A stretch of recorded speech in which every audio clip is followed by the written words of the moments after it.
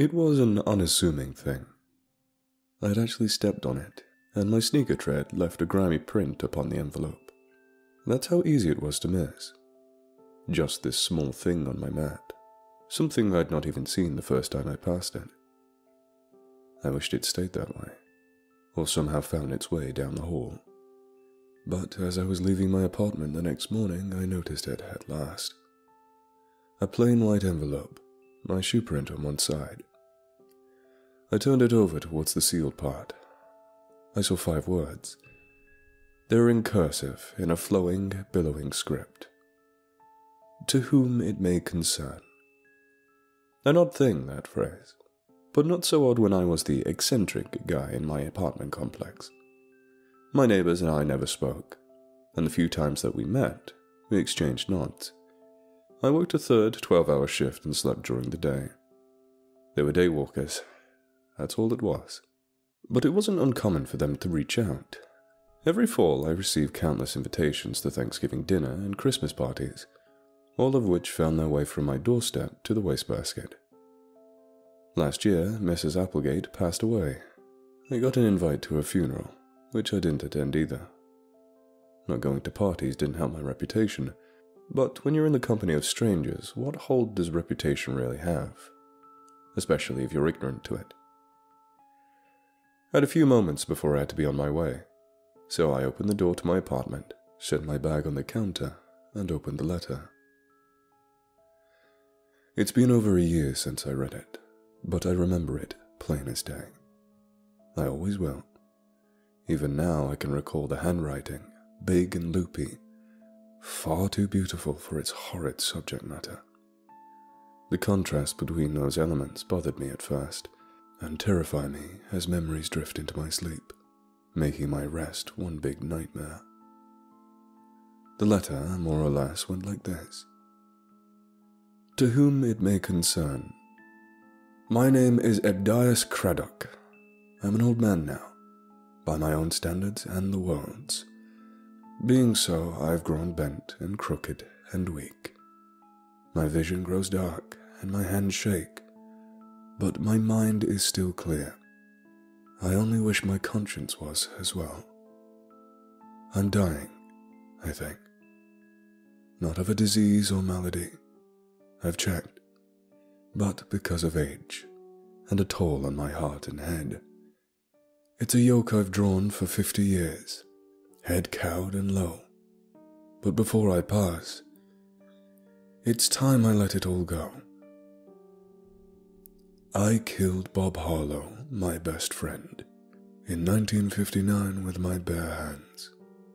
He was 33, with myself 7 years his senior. The police didn't find Bob's body because there weren't no body to find. If there's anything left, it's along the coast. Bob liked the coast. Joked all the time it'd be the death of him. That was probably the only honest thing Bob Harlow said. Even with all the lies, even with all the muddled stories and half-truths, I still loved Bob Harlow. The man he was, that man was my brother. As close and as dear as any blood relation. But as I found out, Bob wasn't that man. Not all the time, at least. Rather, I found out what Bob was over time. It bubbled to the surface, black and crude, peeling away the man I once knew.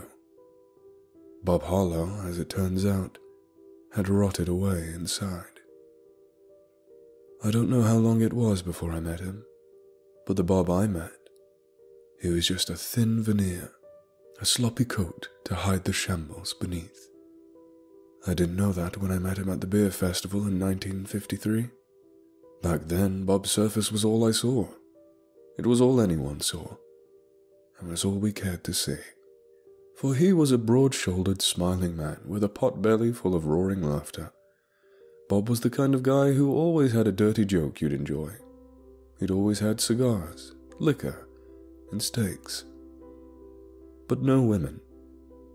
Oh, he had callers, but as far as me and anyone else knew, no steady dates. No rolls in the hay, like some men are prone to. That was the first strange thing I found about Bob. A few rumors started flying around about Bob being a queer, but Bob just laughed when he heard them. Said he was married to the sea and all that. That was the other strange thing about him. Something no one really thought about. Bob took trips to the coast every weekend, without fail, regardless of what was going on. He said he liked the salt air, the ocean, and the fish, but I never saw him pack a pole. I asked him once why he didn't just move there, but he just smiled and laughed. Bob was strange, real strange. But plenty of people are strange, aren't they? That's what I told myself. It's what I kept telling myself, over and over, right up until Bob invited me to go fishing with him in the summer of 1959. About that time, I'd known Bob for a few years. We played poker together once a week, and he came over for a beer just as much. I'd never been to Bob's house, and he'd never offered. I guess the routine just worked, and we were both fine with it. I wondered afterwards if I'd not have noticed something had I gone over there. The police certainly did. All the same, I felt comfortable with Bob. So I took him up on the offer. With a packed cooler in the back of his pickup truck, we took off for a sleepy town called Oak Island, in the Carolinas. It packed the gaudy glamour of other beach towns. All the buildings were small and stone, with shutters on every window. It made the whole town seem dour, but Bob kept on smiling, talking and laughing the whole way there. He'd rented a hotel for a few dollars, and we'd arrived so late in the evening we spent our first day bunking and going to sleep. Bob woke me the next morning, shaking my shoulders until I cursed and sputtered. The sun wasn't up and not a single bird sang, but Bob was wide awake, dressed, and had a paper bag in his hands. He told me over sausage biscuits that we were going to his favorite fishing spot. We drove for almost an hour, headlights cutting into the early day. It was still dark when we stopped. I thought we'd see a pier or a wharf, but Bob had parked the car near a shorefront. I told Bob I didn't have any galoshes, but he just smiled and said I'd not need them.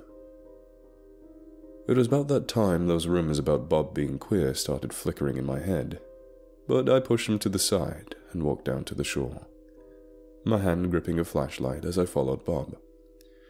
He'd gone on ahead and was squatting behind some rocks. When I came up behind him with a flashlight, he scowled real big and jerked it from my hands, shutting it off. "You'll steer him, you fucking idiot!" It was the first time Bob had ever used that language with me. I said, "Now look here, Bob." But he hissed at me, motioning for me to squat beside him. I wish I'd just gone back to the truck and drank a beer. My knees popped as I got beside him. I looked over the rocks towards the horizon, the shore and waves. The sun was just starting to come up, making the sky pink and purple. That's when I first heard it. A voice, soft as lace, rising past the rocks, past the shore, on the back of the waves. I thought about what I saw that day, many times since. I thought and thought, wondering if it was all real. I'd convinced myself it wasn't for a time or two, figuring it was all some feverish dream. But then I'd see a picture of Bob, and it'd call back to me. I don't know what I'd call what it was, because all the common names are too preposterous. But it was a strange, beautiful thing. Alabaster white skin, freckled and pearled. A lady, or so it seemed, with long untamed hair. As she approached the shore, I saw the fins, jutting from her shoulders, ending in a massive green-grey tail. I didn't know what she was, and I don't care to name it. At times I think the fins were a trick of the pale morning, but that tail, massive and writhing like a snake, I can't forget it. I was too shocked to move, squatting and slack-jawed as I gazed on. The thing turned its back from the shore towards the sun. She began to sing. I'd heard tales of sirens before, of Odysseus and his men falling prey to them. But the haunting wail the thing gave wasn't no beautiful tune, not like the one afore it. In my dreams I'd hear that dirge, still, followed soon by the sound of a throat gurgling, a voice dying against the crashing waves. I'd not noticed Bob creeping forward. He was less than a yard away from the thing before I noticed its shape. As his hands wrapped around its mouth, its song dying, I finally came to my senses. Bob was atop the creature, hands wrapped over its throat as it writhed beneath him, gripping his wrists and flailing. Bob's face was twisted into a snarl, veins popping along his neck as he tried to snuff out its life. I had risen from behind the rocks to get a better view, stomach churning as I watched.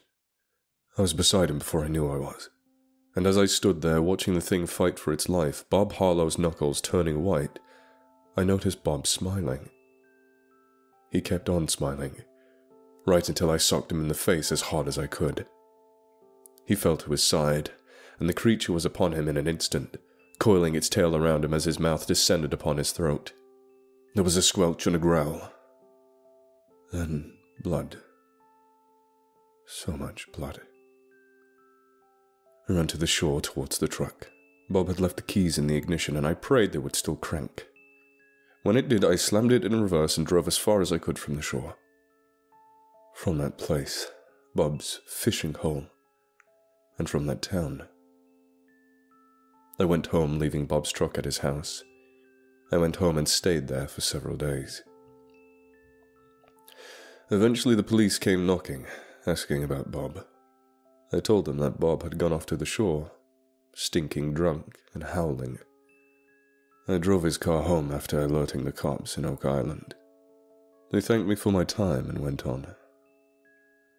Word got around that Bob Harlow had gone missing, and there was another story that traveled too. A tale so tall, most just assumed it was bullshit. It was all about how the cops went to Bob's and found bodies of ladies attached to great fish tails in the basement. They were stored in great big barrels, pickled. Some were cut open, like he was studying them. Word never got around to saying if those tails were natural, though. That's the whole story, and what I care to share of my stake. There's probably a few details missing. I didn't hear about what happened to Bob's basement, and what was found there. The house burnt down about a month after my return. According to the neighbors, it stunk to high heaven. Like dead fish. Like an old wharf that had been there for years.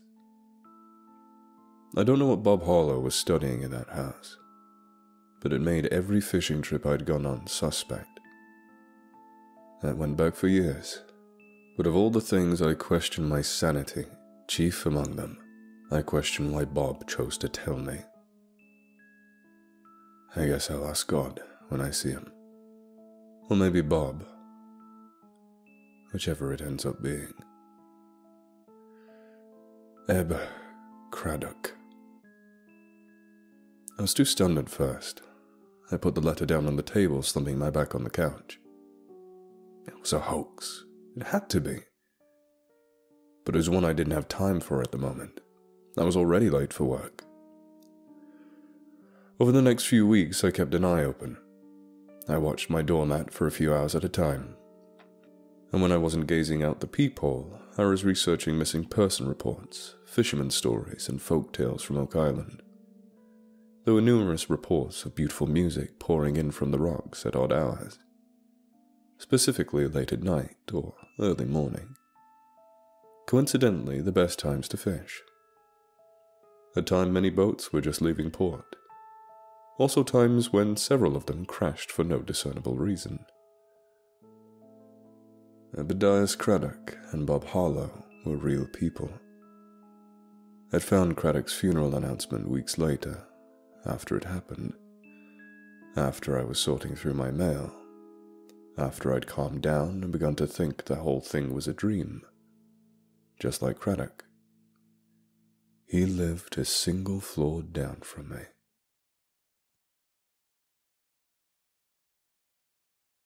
Swim after me. Those were a boat captain's last words. I think about them often. Did he know what was coming? Obviously, he couldn't. Not really.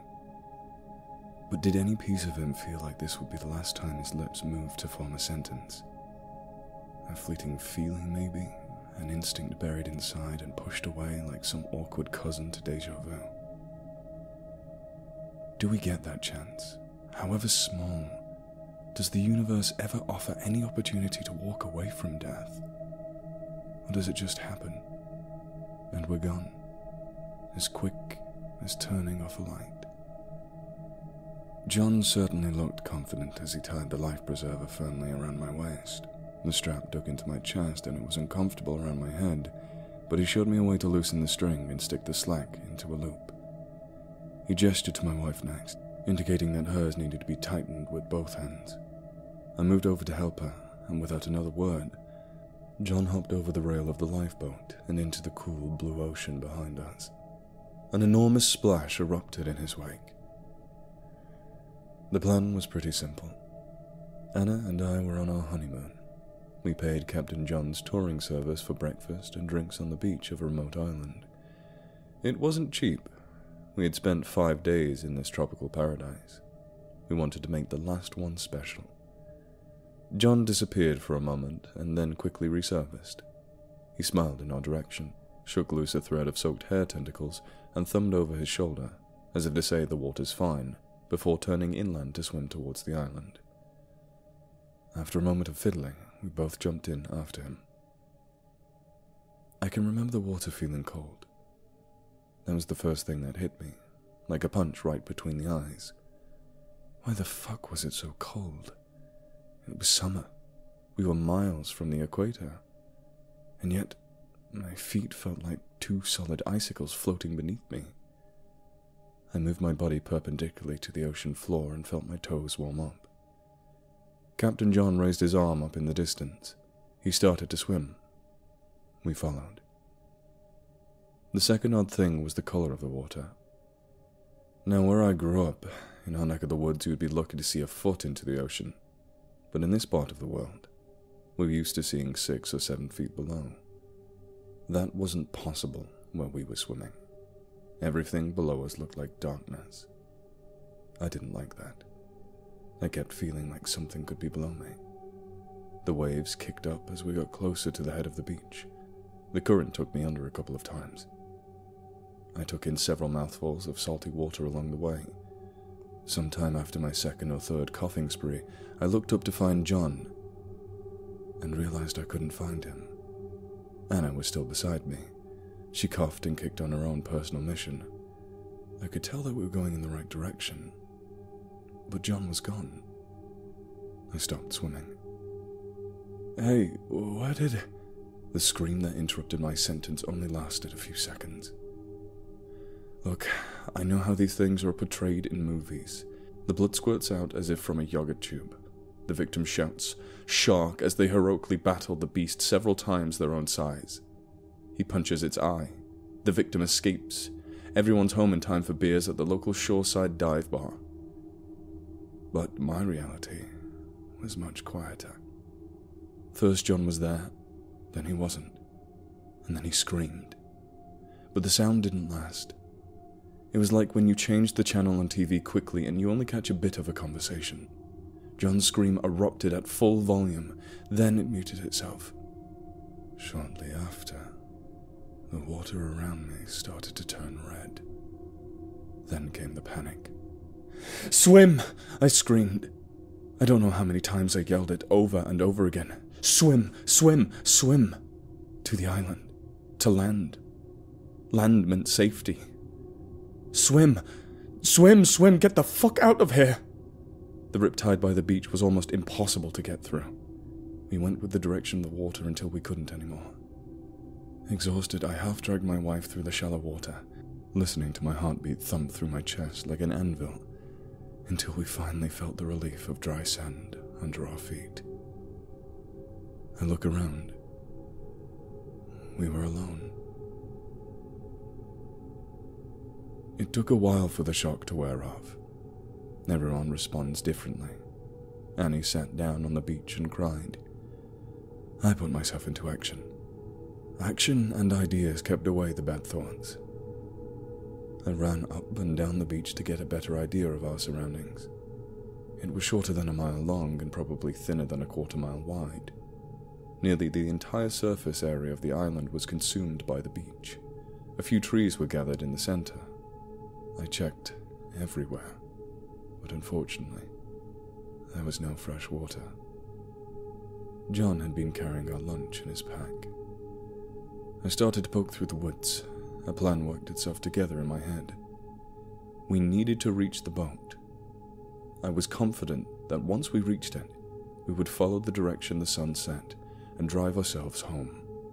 Captain John had anchored us only a couple dozen feet away from the shore. The problem, obviously, was going back the way we came. I got it into my head that we needed a small raft, something that would offer some level of protection from the things that waited below. I pulled together a few loose tree limbs. I cut them at the end with my pocket knife to even them out. I wandered around looking for some sort of string to hold the branches together. I found a fairly thick vine, and though I knew it wouldn't last, it was something. The entire operation took a couple of hours, and I made sure to check in on Annie a couple of times in between, just to make sure she hadn't completely lost it yet. She was getting there. The plan started to make me feel better. I could feel the panic moving away from the center of my brain to somewhere in the back. A task kept me occupied, I guess. You know? It didn't give me time to think about how shitty our chances actually seemed. I had a list of steps put together in my head and I followed them.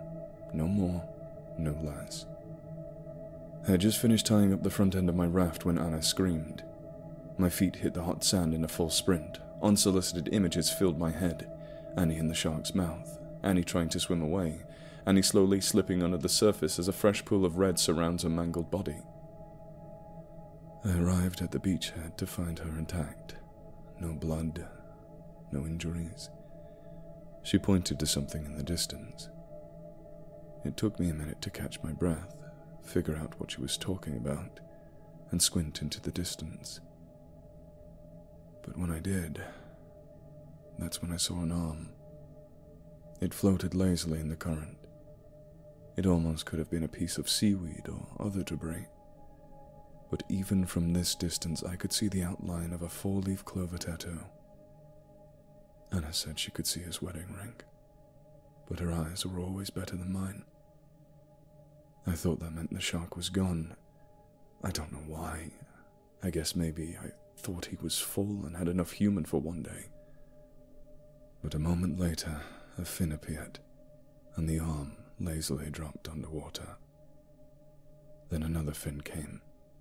Then another. Then 10 more. It wasn't long until we sat witness to an entire feeding frenzy. There must have been dozens. White sharks, bull sharks, you name it. We could only see their fins and faces when they surfaced. Their bodies thrashed about in the current. Waves listed around them. The deep shade of red from John's blood had almost completely faded. There was nothing left for all of them to eat. But they waited around anyway. It was as if they could see us stranded on the beach. And I know it sounds absurd, but it felt that way. So we waited too. Our first night on the beach was uneventful. It rained for a bit. Anna found a good spot under a jutting rock and tried to get some sleep. I continued fiddling with my raft. I strengthened the ties with a couple more pieces of vine. I added a couple boards to make it longer. I even gave it a test dive around 6 inches into the water by the beach. I made sure Annie was awake to watch me for that part. I knew we had to make the journey before dehydration set in. The sun would be hot in the morning.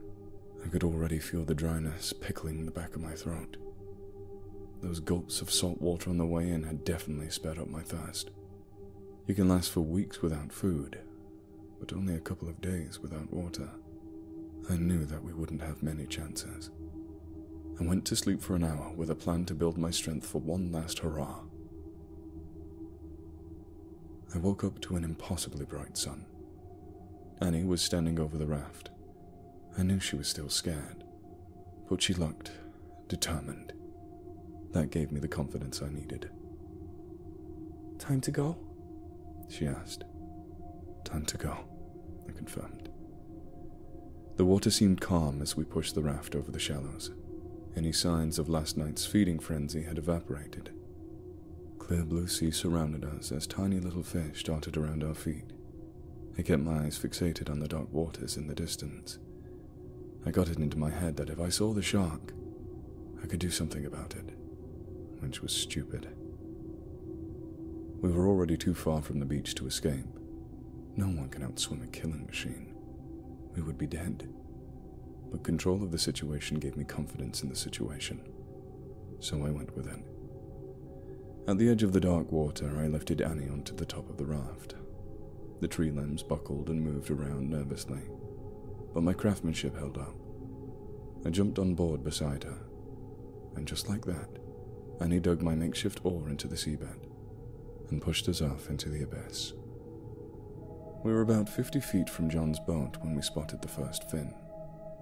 It was in the distance, probably a couple 100 yards away, and that gave us hope. Maybe the fish moved on. Maybe we would be okay. Annie even laughed and gave me a bit of a thumbs up as I pulled the oar from her hand and pushed it a little faster. There was no warning. One moment we were paddling towards salvation, smiles on our faces, and the next, we were in the dark water. I felt something scaly brush against my leg. It must have cut me because I could feel the salt water mixing into my scrape. I knew I was bleeding before I saw it. That's when I knew we were fucked. Panic took a hold once again. "Swim!" I screamed. I kept waiting for the thing to hit me. I thought, since I was the one bleeding, the shark would spare Anna and kill me. And I was all right with that. As absurd as it sounds, I couldn't stand the thought of losing my wife. But if death is as simple as turning off a light, well, then maybe that would be better. The shark hit me on my left ankle. I wasn't going to go down that easy. I kicked it with my right, over and over again, like they tell you to do in the movies. I aimed for its face. Nothing worked. Soon we were in a barrel roll. My head dipped under the water. Salt water filled my lungs. I was more than ready for this to be my end. I accepted it. Annie had escaped. Like the TV channels flipping in and out, I could hear her climbing out of the water. She was going to make it. Everything else would be okay. The lights of the horizon started to go out. But just before they did, a large slap erupted in my face. The water shook from the vibration. I couldn't figure out what the fuck just happened, but the shark let go of my ankle. I swam deliriously. To my left, a slap echoed by my shoulder. Fins surrounded me now. Each time they hit the water, the sound kicked me into another gear. Slap! Slap! Slap, slap, slap! I couldn't figure out what was going on. There had to be 20 fins around me, all slapping their fins like 20-somethings at a Fish concert. Annie was screaming something, but I couldn't hear her. I dug both hands into the current and pulled myself towards her voice, with every ounce of strength left in my body. The fins continued to surround me. Every 5 seconds or so, they would slap the water an inch from my face. They seemed awfully careful not to hit me. When I was about 10 feet from the boat, I could see Annie laughing, and that really threw me off. Here I am, inches from death, fighting for my life, and she's laughing? She cuffed her hands and repeated the thing she'd been shouting. "Dolphins!" I looked to my left. A fish longer than me matched my pace stroke by stroke. When it reached up to slap the water again, I finally realized what was happening. They were protecting me. I swam faster. More than anything, the dolphins gave me hope. 2 of them matched my pace all the way in. They felt like my bodyguards. Annie tossed down a life jacket. I grabbed it. She pulled me the rest of the way to the boat. As she was helping me on board the boat, I looked down to check out my ankle, which was no more than a pile of hamburger meat. Underneath it was a massive shadow. I didn't have to see it up close to know it was a white shark. My foot was a bloody stump, but my adrenaline kept me moving. I wrapped my leg in one of the spare t-shirts. I helped Annie turn over the engine. I pointed in the direction of the rising sun and said, "Let's go home." Sometime after that, I passed out. It took 45 staples and countless stitches to put my foot back together. Annie had to be hospitalized due to dehydration. There were some scary moments in the first couple of days after our recovery, but we were okay. We lived, and for that I am more than thankful. They never found John's body. I suppose there would not have been much left to find of it anyway. It's been years since this happened. My wife and I have moved on to a happy life, with happy kids, and much happier memories than this one.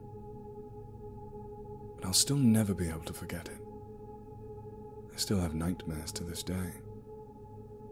I'll never forget how close I came to having the lights going out. I'll never forget the happy look on John's eyes as he thumbed over his shoulder for us to follow, like a fish in the sea, completely unaware of the chaos that awaited him. To this day, I will never swim in dark water again. In the news, flesh-eating sea bugs in Australian Ocean. By Tobias Wade. I'm sure many of you have read the recent news story about the flesh-eating bugs. The guy didn't feel a thing standing in the water, but when he stepped out, his feet were savaged into a bloody mess, completely perforated by the creatures.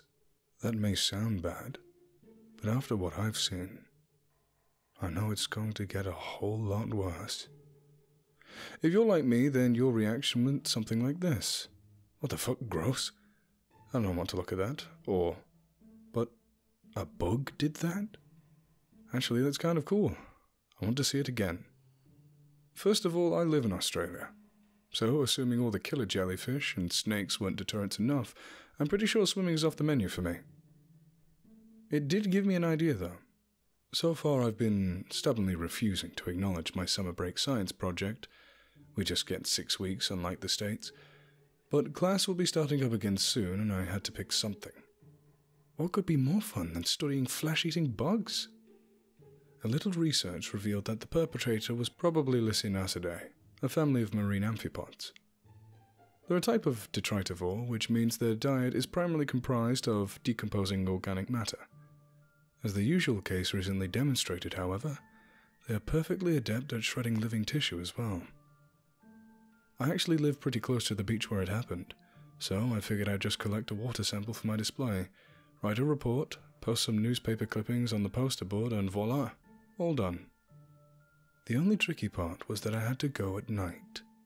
The beach was temporarily closed for an environmental safety evaluation, but all accounts online suggested it was an incredibly rare and isolated incident. I figured I wouldn't even find any of them, but just to be safe, I was up to my knees in rubber galoshes and didn't wade in very far. I filled a couple glass vials before I got out of the water, but I couldn't tell much from just eyeballing them. The water was murky, and even though I saw some little creatures floating around, they could have been anything. I was all set to hike back to my car when I saw a flashlight scouring the beach. I wasn't allowed to be there, so my first instinct was to run. There was nowhere to hide on the open sand, though, and I figured they'd spot me as soon as I started to move. All I could do was press myself into the sand and hope for the best. The beam of light passed right over my head. I clenched my eyes shut, praying they'd missed me. "All clear, sir?" "Good." Deep voice, and gravelly like it was obscured by years of smoke. "Back the van up here and keep it moving. We're gonna be in and out in 10 minutes. I heard a car pull up in a nearby closed parking lot. I didn't lift my head because I was terrified that any movement would give me away. I had the feeling that these guys weren't supposed to be here either, but that might make it even worse for me if I was found. It sounded like they were dragging something heavy through the sand. I wanted to lift my head so damn bad. I lifted my head just enough to see a massive dolly piled high with bags like fertilizer. It was being pushed across the sand on mounted skis by 4 men in dark blue overalls. It's going to get a lot more visible when the activating catalyst hits the water, the voice said. He was an old man, long white hair flowing halfway to his ass. Line up the bags and don't pour them in until they're all open and ready to go. 3 minutes tops. Make it happen. The men in overalls pulled long bone-handled knives from their belt and systematically slashed the bags open. I strained from my prone position, but I couldn't see what was inside. Their attention was all diverted though, so this seemed like a good chance to make my escape. I pushed myself up to my hands and knees and started a huddled dash back towards the street. It must have been close to midnight then. Around 10 seconds later, it felt like noon. A wave of green light overtook me from behind and illuminated the sky into ghastly pale. I stumbled over myself, pinching flat again before looking behind. The men were pouring the bags into the ocean one by one, and where the powder inside met the water, an explosive wave of luminescence blasted out like lightning streaking through the waves. It took my eyes several seconds to adjust before I realized the old man was staring directly at me. Robbed of the cover of darkness, I lay stark under his steel gaze. If I had hesitated any longer, I would have been dead. A loud crack rent the night air and the sand ruptured directly in front of me. Another shot, this time tearing through the air an inch from my shoulder. I was back on my feet, dodging through the palm trees that flourished densely at the end of the beach. Shouting interspersed the explosions of light behind me. I didn't trust the open road around my car, so I stayed in the thicket until the shouting passed. A few moments later, I heard the roar of a van ripping out of the parking lot. I counted to 100 before I could breathe evenly again. As far as I could tell, they were gone. I crept back into the empty beach to try and figure out what the hell had happened. The water was still glowing softly green, but it was nothing like the display I'd seen moments ago. The ocean silently churned and boiled as dark shapes slipped below the surface. Something was feeding on whatever these guys had dumped into the water. The tracks from the dolly were hastily swept up all the way to the parking lot. It looks like they were in a hurry. Approaching the water, I found a small pile of the powder that had been carelessly spilled onto the beach. I gathered it up in one of my extra vials before hightailing it out of there.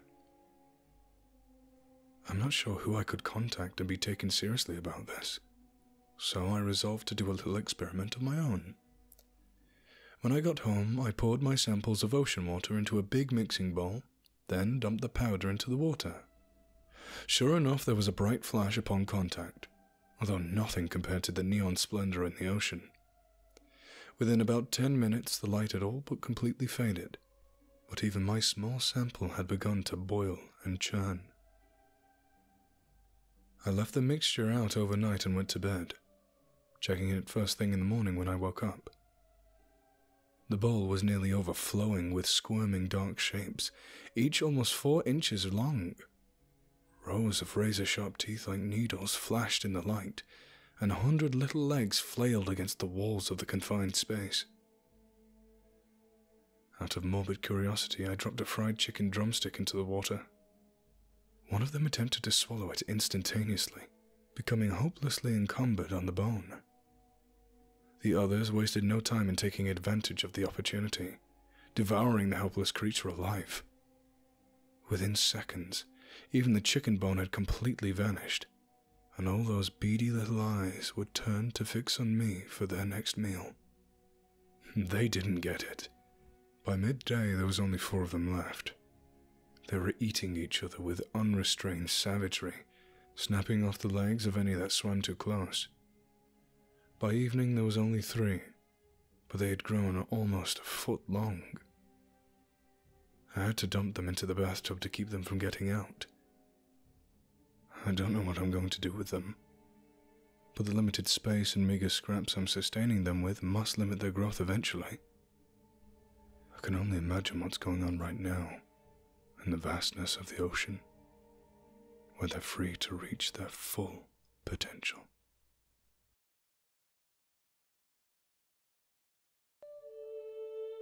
I'm Not Allowed to Talk About Papswell by Bad Fake Smiles. I've been keeping this a secret for years now, It's right inside my soul, but I couldn't really care less if it spreads and eats me alive. I kept it inside me, nurtured it, and let it fester like a nasty cut. So now you're probably thinking, then why are you suddenly revealing this to us now? To be frank, I'm not entirely sure. Maybe it's my hero complex. That was the original reason why I trained to be an officer. I'm thinking maybe I could still warn you, alarm the public. But to be honest, I just probably want to convince myself I still draw breath for a reason. My name is Lance Becker. Not that it matters, I just think it's polite to know a stranger's name before the stranger's story. I used to work in a police station 10 years ago. Now I own a bookstore near my apartment. I told the chief that I was leaving because I wanted to pursue my artistic calling to write. I want to inject color in lifeless white canvases with every stroke and scratch of pen. That's the bullshit I told them. But I'm pretty sure they didn't buy it. If they did, then they wouldn't still be watching me 24/7. No matter how much dirt you smear into those bumpers and windows, I know a discreet government car when I see one. You see, I left the force for a reason I'm not allowed to discuss. A reason I couldn't discuss, but I've moved past the sleepless nights and haunted visions. I'm ready to tell you what happened to Papswell. It was June 26, 2008. I was in charge of the night shift. Together with me at the station was my good friend Brom, and the new girl, Joanne. Brom and I went way back to high school. We consider ourselves particularly ordinary. We grew up without any answers to what we want our future jobs to be. We never aspired of being a scientist, a programmer, or an athlete. But at least I had some semblance of a goal or dream. I've always wanted to join the Justice League. Be a hero, you know? Well, you can figure out how that went down. When the time came where we'd have to answer the question for real, backed up in the corner, Brom and I simply just decided to join the police force. Joanna's story is quite different. She wanted this position. She had the bright, starry-eyed perspective of what it's like working as an officer. Didn't want to break it to her. She needed to figure that out for herself. Not like that, though. Not that phone call. 2:35 a.m. We're all minding our own business inside the station. The room was almost pitch black if it wasn't for the warm light our desk lamps radiated. We'd only get up from our seats to piss, stretch, or fetch coffee. Brom occasionally threw things at me to keep himself entertained. Whether it be stupid dad jokes or peanuts, it was a 50-50. I didn't mind. I needed a reason to turn my neck away from the computer anyway. It was a somewhat peaceful night. Until the phone beside me rang. Brom almost immediately groaned because it meant we probably needed to do our actual jobs. Joanne perked up like a puppy hearing a bag of treats being shaken up. Me? I flinched. I got surprised. I never expected a call at 2 a.m., so I had to take a deep breath to calm my suddenly racing heart before I could answer. The man's name was Peter Ingram. He was a resident in a small neighboring town named Papswell. The last time I checked, it had a population of only 300 or so. It was the seaside, so it was kind of a fishing place. People there were traditional, I'd like to say. Most of the town was still covered in wet soil, and the streets weren't made of concrete either. I only got to visit the town when I was a kid, and the only thing I remembered is the smell of fish in the air. They had their own police station, if I could remember correctly, so that call was very odd and alarming. That wasn't what gave the situation away, though. It was the loud panting and panicked voice he had whilst talking to me. He was stuttering, catching his breath and trying his best to relay the situation. I thought to myself, he must have killed someone. No, he might be in danger. Someone might want to hurt him. Was there fire? A hostage situation? Is his family in danger? In need of an ambulance? It wasn't any of those things. A girl flew to the sky. That was word per word. What? I knee-jerkingly replied. He said that a girl was hoisted up into the sky. Lots of people saw it, he said, and she disappeared in the dark rumbling clouds above. The clouds, he mentioned them in detail too. It wasn't like clouds you typically see outside. It was kind of a blanket. He told me it was just one big sheet, the size of the whole town. No stars, no moon, just clouds. I turned the loudspeaker on so the two people around me could take a listen. Maybe because I was waiting for Brom to say it, and of course he did. "It's a bloody prank," Brom sneered. I gave a flat smile. "Sir, I need more details of your situation," I asked. Brom was running his finger across his neck and shaking his head. Peter proceeded to recount what had happened. He told me that he was simply taking a cigarette on his porch when people started running in the streets, shouting to get the residents inside their houses. He immediately complied out of panic. Within the safety of his windows, he saw a woman, with her head held up high, floating towards the clouds. "Sir, I need you to stay put. Lock your doors. We'll be there shortly," I simply responded without a second thought. "You mental?" Brom raised his voice. He got up and walked towards me to place his finger on the mute button. "This is a prank," he tilted, and lowered his body to reach my face. "You seriously want to drive out of town at 3 in the morning because the fish town gave birth to Supergirl?" Before I could answer back with my own snarky comment, the phone call dropped. Brom raised his eyebrows as he stretched and went back to his seat. "I don't know, it sounded like he really needed help." Joanne was standing the whole time, rubbing the tip of her fingers. Her eyes looked at me, waiting for my response. "Well, they shouldn't have hung up," I nonchalantly replied. Joanne hasn't got a chance to sit down when the phone rang again. I put it on speaker. "Where are you guys? It's been 5 goddamn hours!" We all stared at each other in confusion. It was Peter again, only this time his voice was shaking. The words couldn't escape his mouth anymore, unlike the first call. He sounded like his lips were quivering. "Emily, my wife." He proceeded to moan and cry on the phone. I asked him what was wrong, and the words that came were the most bizarre at the time. "Fish lines, they're hanging from the sky." He described the town to be ridden with hooks dangling 3 to 6 feet off the ground. They were all coming from the clouds above their town. They were spread unevenly, almost depending on the number of people nearby each house. All of our faces wrinkled in disgust as he proceeded to describe the supposed baits. He said the lines had fat yellow worms pierced on each hook, resembling maggots the size of pups. They had beady black and blinking eyes decorated around its body. It dripped viscous fluid to the ground beneath them, making puddles all over the streets. "My wife, Emily. She was looking out of the window. She said her father was still outside." Peter sobbed uncontrollably. "So did you get the father back in the house?" Brom suddenly shouted from his desk, losing all sense of professionalism.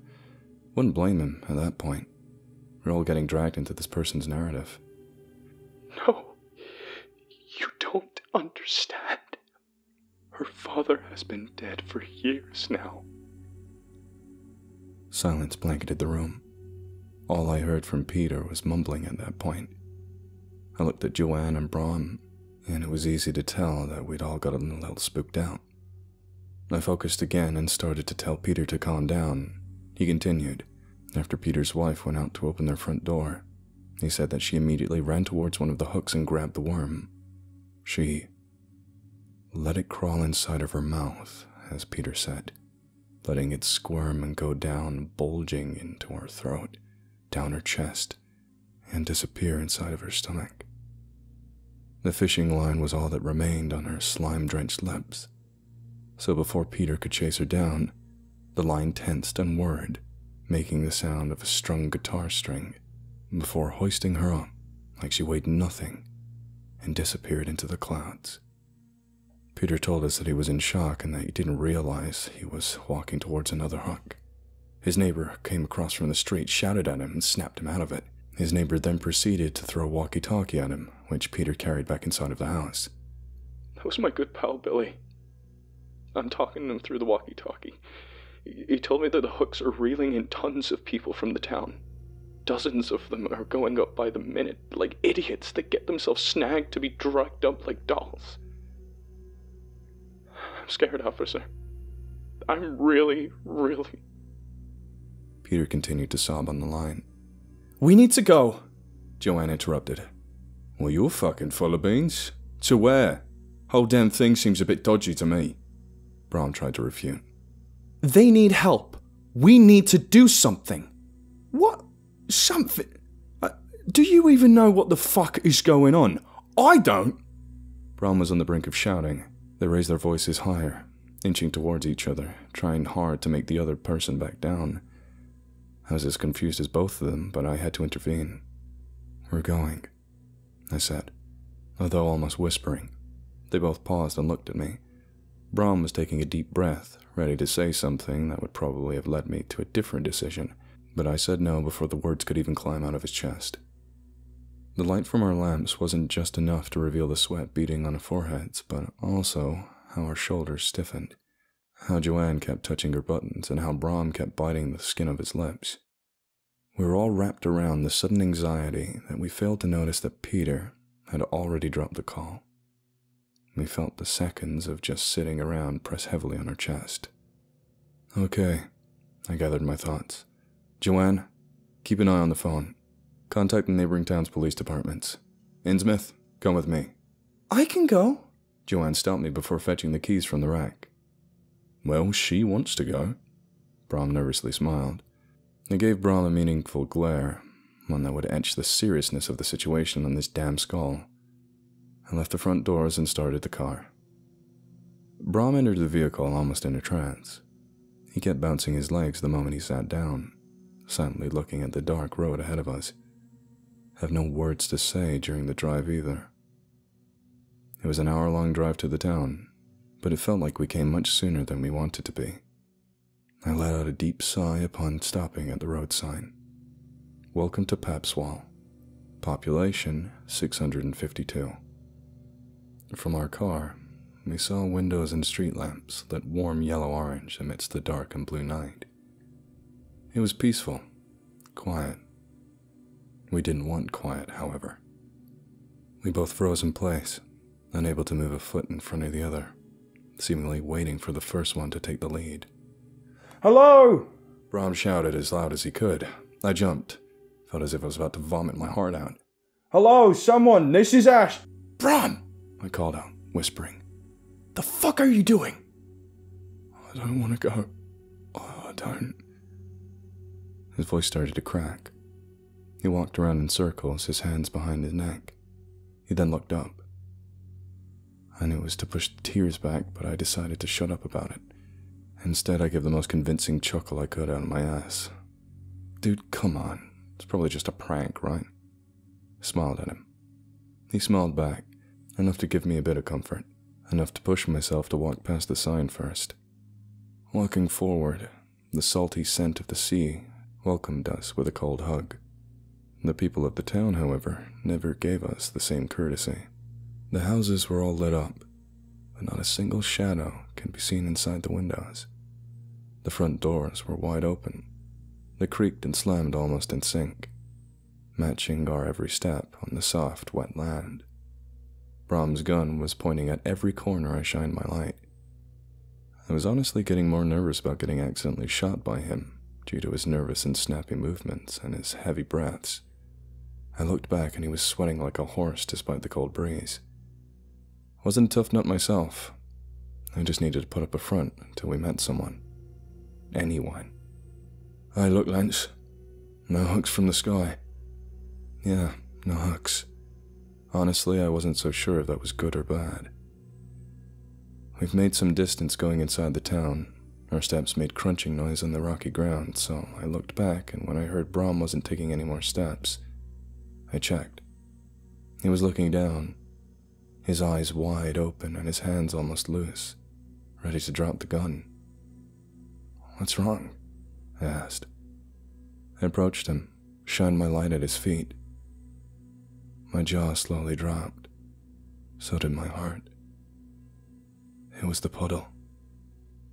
The white, glistening pool of gunk.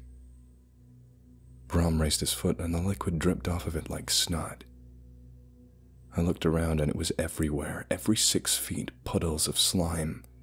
And if our memory served us right, we both knew where it came from. "I think we should leave," Brom mumbled, and I couldn't have agreed more. I grabbed his arm and pulled him away from being fixated on the puddle. We briskly walked back, passed through several empty houses, yet the sign or the car were nowhere to be found. We started to walk faster, slowly transitioning into a sprint, until we caught ourselves running. We never took a turn, yet it felt like we were lost. The houses, the street lights, the roads, and the puddles all looked the same. I was panicking. I kept on looking back to make sure Brom was still following me. The last thing I want is to be alone in this godforsaken place. At that point, we both knew that something weird was going on. We were going around in circles. The town seemed to be alive, morphing itself to keep us in. We just didn't want to acknowledge it. So we kept running, even broke the most logical thing to do and started taking turns, left and right, looking for something different. An establishment, a shop, anything. But it was the same old empty wooden houses everywhere. We stopped to catch our breaths. Brom fell to his knees, digging his hands in the dirt. "Lance, what's happening?" He started to burst out into tears. I looked around, was grabbing the hair on the back of my head, looking for a sign, looking for a way out, when something caught both of our attention. A phone was ringing inside the house on our left. "Where are you going?" "Someone might be able to help us," I replied. I pulled my gun out and pointed at the front door before kicking it in. I didn't need to. The door opened by itself, because of the wind, almost causing me to lose my balance from trying to kick it in and trip. I called out for anyone inside the house. No response. I slowly approached the phone. It was dirty off-white, with a pink hand-stitched holder at its handle. I took a deep breath and answered. What blasted on my ears was the sound of a grating scream coming from a woman. "No! Hello? Please, stay put!" I pulled back a little before I could recognize the voice. "Joanne?" I replied. "Becker? How are you there?" "We're at Papswall." "But how? You left just minutes ago." Everything was starting to spin around me. "What?" I asked her. "Lance, the sign!" Brom called for me from outside. It felt like a knife was pulled out of my chest. My smile was almost ear to ear. "Joanne, have you called neighboring stations?" No answer. The call already dropped. I didn't have time to think about what happened and simply ran outside to the house and followed Brom sprinting towards the car. When I got to start the engine, I noticed that he was still standing outside the car, looking at the town. I lowered the window to call to him, but he wasn't answering. I got out of the car again. "Brom, let's go," I called out. I looked into the direction he was staring at and saw it. Something was glinting in the distance just beneath the street lamp. "Mom?" he muttered. Every hair on my body stood up. "Brom, are you okay?" I got nervous, especially when I saw him take a couple of steps toward it. My heart dropped, seeing him lean over, ready to turn back to town. The adrenaline kicked in, causing me to grab and wrap my arms around him before he could start chasing after whatever that was. Brom, your mom's not here. She's back in England, remember?" I said, holding him as he struggled. After a few seconds, he started to calm down. He looked at me, confused as to why we were on the ground. "Yeah, she is." We went inside the car and had a silent trip back to the station. We were still trying to process everything. I haven't even told Brom about what happened when I answered the phone. He seemed lost in his own thoughts. He never cared to ask anyway. We got back to the station at around 4 a.m.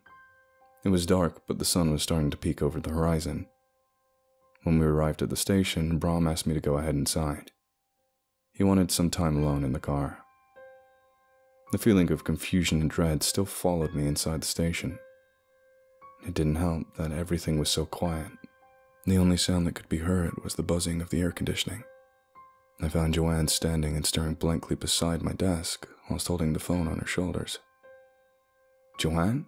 I called her. I grabbed her hand to receive the phone and put it down. She flinched the moment I touched her.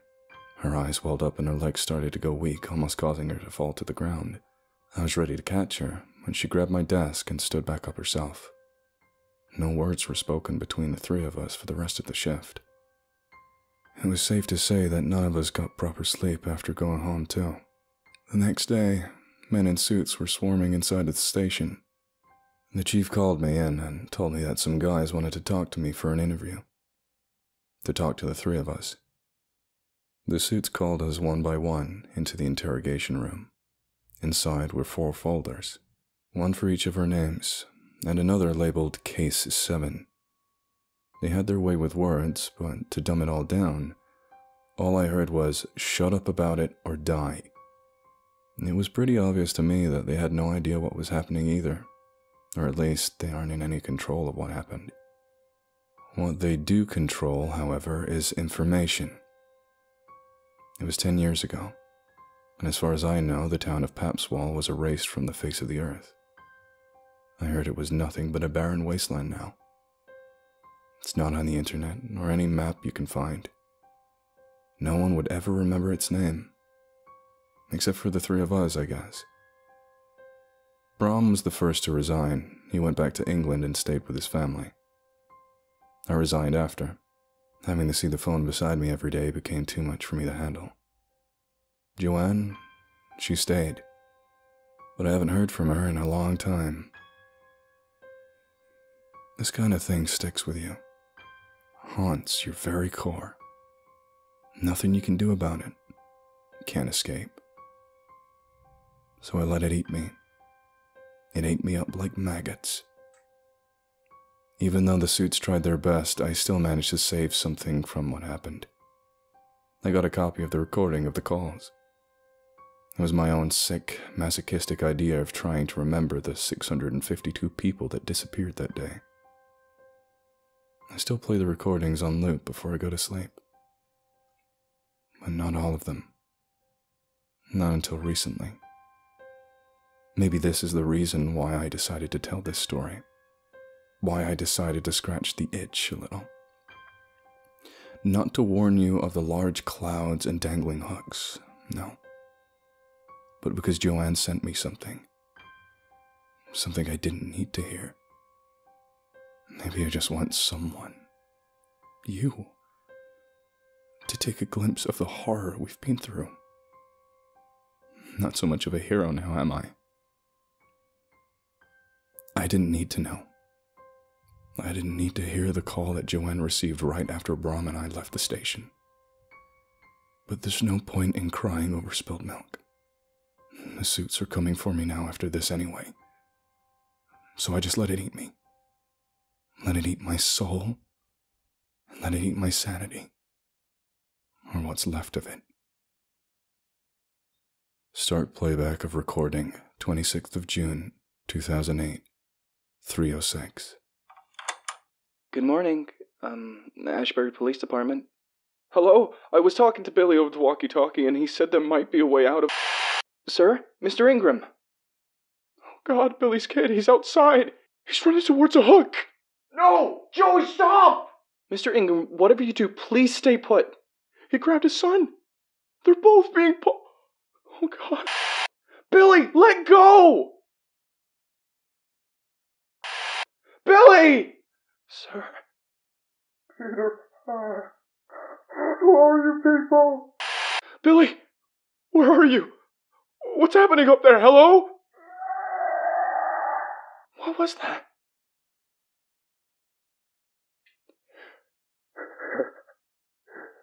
Nothing matters now, Peter. What are you talking about?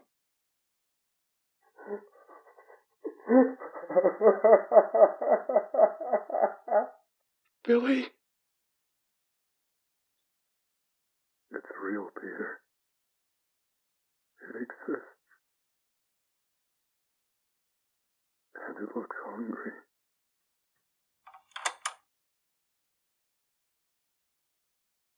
Cetus. by Scorch933.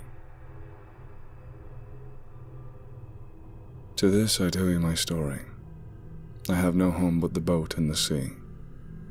I spent the majority of my life out at sea, on the ship. We sailed to parts unknown back and forth, carrying goods in trade. That was my life, and it came to an abrupt end one particular night at sea.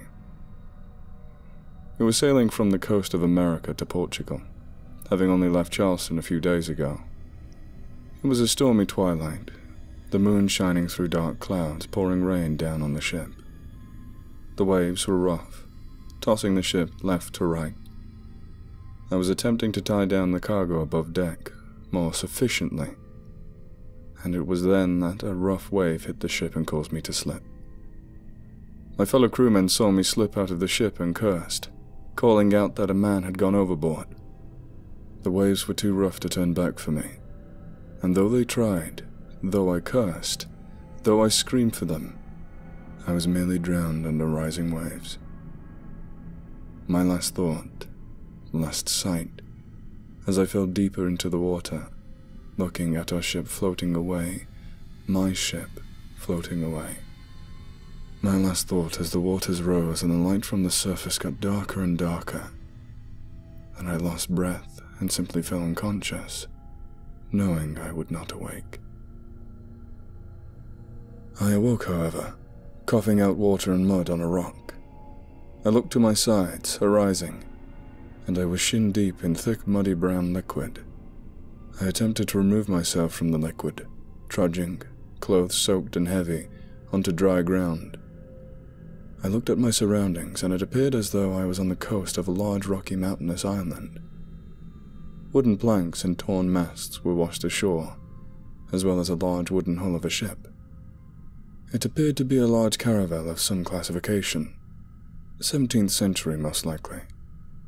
Old, tattered and torn tarps lay across the ship and ground.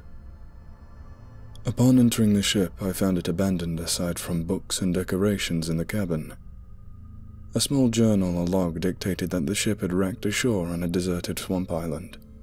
I can only presume this one, and that the crew had set out for inland, within the swamp. I decided that I should get to alpine ground to look for civilization. They were most likely no longer alive, but perhaps there would be remnants of a camp, things I could use. I began looking for a way up the mountains. The rocks were large and trembling, but I began to make my way onto solid ground. As I climbed the grassy, mossy, dried dirt and rock mountain, I looked down the horizon. It could only be hours until sunrise. The sky a dark purple, clear sky. I looked at the swamp mires beneath me, and the jungles were thick. I could see nothing but a small clearing in the jungle, leading to a large lake in the center of the island, flowing into the ocean. I began to make my way down into the swamp jungle to head for the lake. As I began to descend, I thought to call out for anyone. "Is anyone there?" I screamed for somebody. Anybody to help. And there was an echo, and silence. As I continued my descent, the earth began to tremble. An earthquake most likely.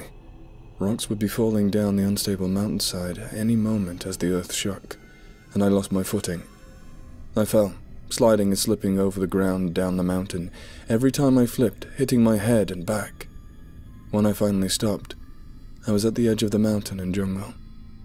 My back ached with pain and face was hurting, my nose most likely broken.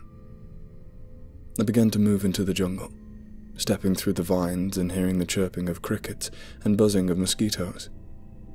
Every step I made crunched on the twigs and sticks on the ground. As I stepped for what seemed like an hour, the sticks and trees began to thin out, and I saw the grassy ferned clearing. I ran towards it, looking for signs of camps, civilizations, anything. But it was clear. Abandoned. I moved towards the lake, where the grass stopped growing and the rock formation encircled the entire lake. Stone spires surrounded the circumference of the lake, and the center was black, thick, swampy water. Something in my gut told me I was in the wrong location, as if something was certainly wrong. My suspicions and premonitions were confirmed when the ground shook a second time. This time the swamp water began to bubble. This time the trembling was so great I fell flat to the ground. The rumbling shook my body, bouncing it violently. As I tried to regain focus, I was only hit against the rock ground harder. When the quake finally ceased, I reclaimed my focus and began to look towards the lake. Nothing seemed to be amiss, but the water splashed across the rock formation. Something had fallen into it, or emerged out of the water.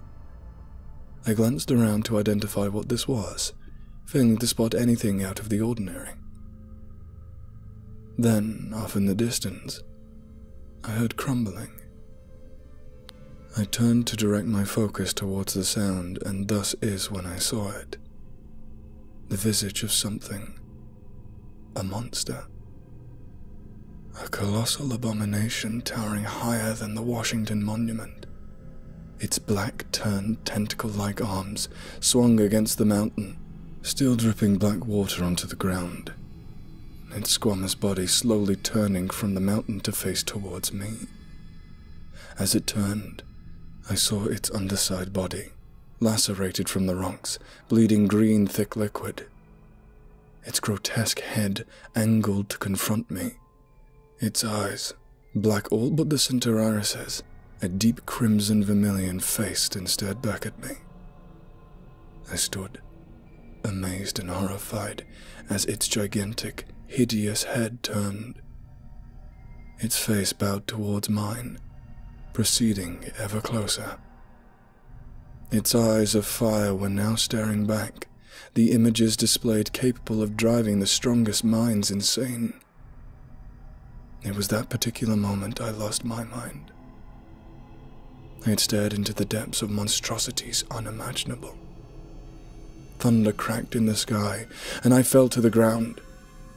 What happened from then remains a blur. I remember little, only waking up on board an incoming vessel. I had not ever seen such indescribable horror in my lifetime, only able to ponder where it went. The crew who had rescued me had ventured into the island. Recalling the lake I remembered, but did not mention to them, lest they deemed me mad. I know that should I ever mention these horrors to the public ear, I would be deemed insane and locked away like a lunatic. I know that one day the creature will rise again. This time, it will make itself apparent to humanity. It knows me. It would recognize me. I know it comes for me. I know it has followed me. Its only living witness. Dagon by H.P. Lovecraft. I'm writing this under an appreciable mental strain, since by tonight I shall be no more.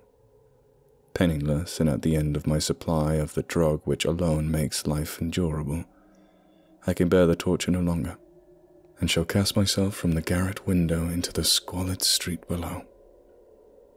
Do not think from my slavery to morphine that I am a weakling or a degenerate. When you have read these hastily scrawling pages, you may guess, though never fully realize, why it is I must have forgetfulness or death. It was in one of the most open and least frequented parts of the broad Pacific that the packet which I was supercargo fell a victim to the German sea raider. The Great War was then at its very beginning, and the ocean forces of the Hun had not completely sunk into their later degradation, so that our vessel was made legitimate prize. Most we of her crew were treated with all the fairness and consideration due us as naval prisoners. So liberal indeed was the discipline of our captors that 5 days after we were taken I managed to escape alone in a small boat, with water and provisions for a good length of time. When I finally found myself adrift and free, I had but little idea of my surroundings. Never a competent navigator, I could only guess vaguely by the sun and stars that I was somewhat south of the equator. Of the longitude I knew nothing, and no island or coast was in sight. The weather kept fair, and for uncounted days I drifted aimlessly beneath the scorching sun, waiting either for some passing ship or to be cast on the shores of some habitable land. But neither ship nor land appeared, and I began to despair in my solitude upon heaving vastness of unbroken blue. The change happened whilst I slept. Its details I shall never know, for my slumber, though troubled and dream-infested, was continuous. When at last I awoke, it was to discover myself half sucked into a slimy expanse of hellish black mire which extended about me in monotonous undulations as far as I could see, and in which my boat lay grounded some distance away. Though one might well imagine that my first sensation would be of wonder at so prodigious and unexpected a transformation of scenery, I was in reality more horrified than astonished, for there was in the air and in the rotting soil a sinister quality which chilled me to the very core.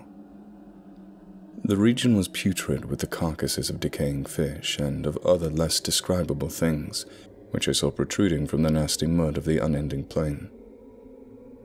Perhaps I should not hope to convey in mere words the utterable hideousness that can dwell in absolute silence and barren immensity. There was nothing within hearing, and nothing in sight save for a vastness reach of black slime. Yet the very completeness and stillness of the homogeneity of the landscape oppressed me with a nauseating fear. The sun was blazing down from a sky which seemed to me almost black in its cloudless cruelty, as though reflecting the inky marsh beneath my feet. As I crawled into the stranded boat, I realized that only one theory could explain my position. Through some unprecedented volcanic upheaval, a portion of the ocean floor must have been thrown to the surface, exposing regions which for innumerable millions of years had lain hidden under the unfathomable watery depths. So great was the extent of this new land which had risen beneath me that I could not detect the faintest noise of the surging ocean, strain my ears as I might, nor were there any seafowl to prey upon the dead things.